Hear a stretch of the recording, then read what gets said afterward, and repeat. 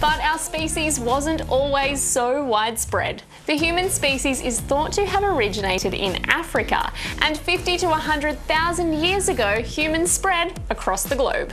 Tools and other artefacts used by early humans around the world are found and analysed by archaeologists like the ones we're about to meet. I'm here with Adam, who's an archaeologist. Now, Adam, what do you do for your job? My job is to find out as much as we can about people that inhabited the world long before we did, ancient humans.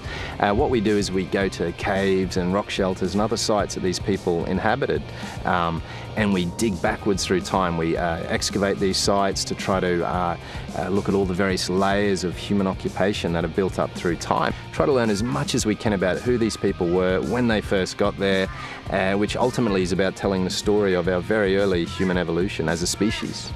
And you went into the field recently. Where did you go and what did you find there? We went to an island in Indonesia called Sulawesi. This is a very large and ancient island. It's the 11th largest island in the world, and it has these mysterious animals that have only found on this one single island, and we have no idea how they got there, and their evolution is a real mystery.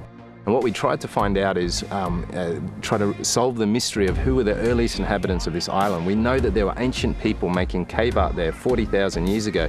We have recently discovered cave paintings, depictions of images of animals and hand stencils, which date back at least 40,000 years. We don't know who made them, but what we really want to find out is whether there are any people on the island before these cave artists arrived 40,000 years ago.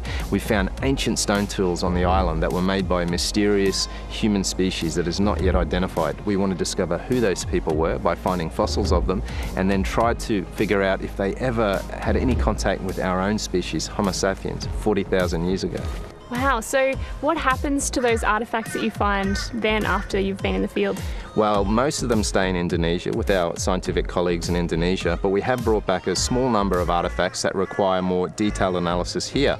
For example, with my colleague Michelle Langley, who works with us at Griffith University. Okay, well, I might go meet her. Thanks for your time. No worries.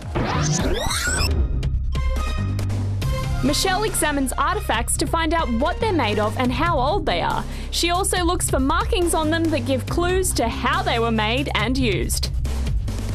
Hi Michelle. Hi. So Adam tells me that you've been looking at some of his artefacts from Indonesia. What have you found? So he found a number of artefacts made from animal tooth and animal bone. And how would you use that tool? So you'd make up some paint with ochre, then you'd draw some into your mouth, and then you'd blow it through the pipe to stencil your hand or to fill in an image. Right, and you also recreate what the steps they go through? Well, it's one of the best ways to learn about prehistoric technology is to make and use them yourself. You learn a lot more about what works and what doesn't work. So we often try to reproduce things that we find. Can we do that today? We absolutely can. Okay, great.